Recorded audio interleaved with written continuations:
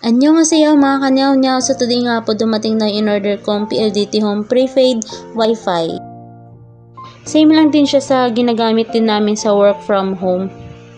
So bali in order ko po siya sa Lazada sa mismong official store ng Pldt.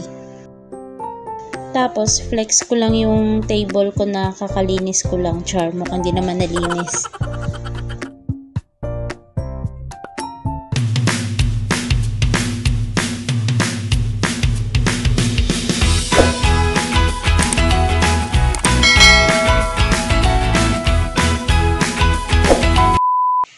Hey guys! Welcome back to my YouTube channel, and kung bago ka lang dito sa channel ko, huwag kalimutang mag-like and subscribe, and kung nakasubscribe ka naman na po, thank you so much! So, for today's video guys, i-share ko sa inyo kung paano mag-change ng name and password ng Pldt Home Wi-Fi. So, keep on watching! Ano siya guys? So, bali nandito po sa baba, nakalagay yung default name and password ng Wi-Fi na papalitan natin mamaya. Para mag-change ng Wi-Fi name and password, kailangan nakakonect na tayo dito sa ating Pldt Home Prepaid Wi-Fi. So, kukonect muna natin guys. Yung naka-default na Wi-Fi name and password, makikita yun guys sa bandang baba ng device. Dito sa password, itatype lang natin yung Pldt Home. Tapos, i-connect lang natin. Ayun, nakakonect na tayo. Tapos, pumunta tayo dito sa ating gamit na browser.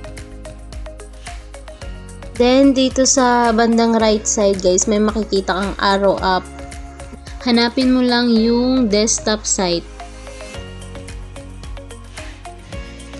Next, enter lang dito yung IP address na 192.168.1.1.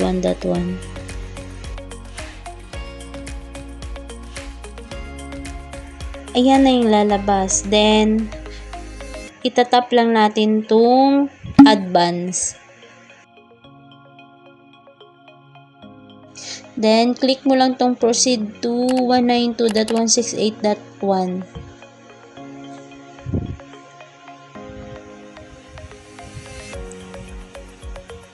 So, ayan guys. Dito, ilalagin lang natin gamit yung password na Pldt Home.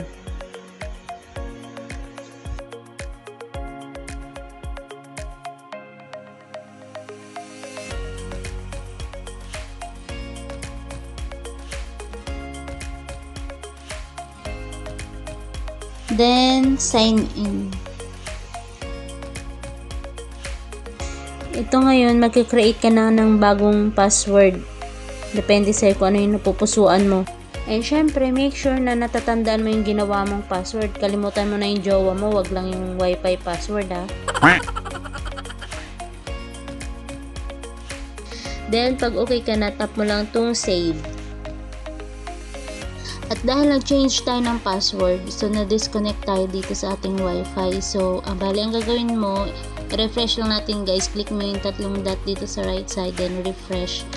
And balik tayo dito sa Wi-Fi. Try natin ulit mag-connect. Forget network lang natin siya. Then, try natin kumonek ulit.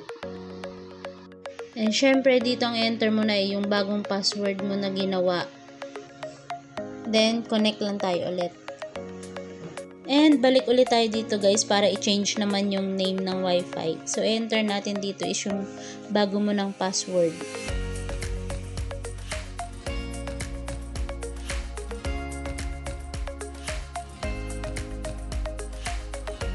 Then, tap mo lang tong skip.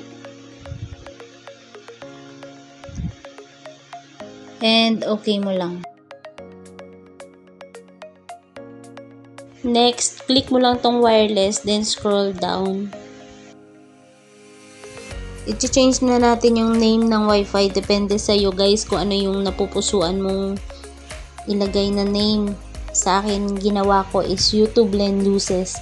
Para naman pag makita ni kapitbahay, mapasubscribe na siya sa akin. Charot.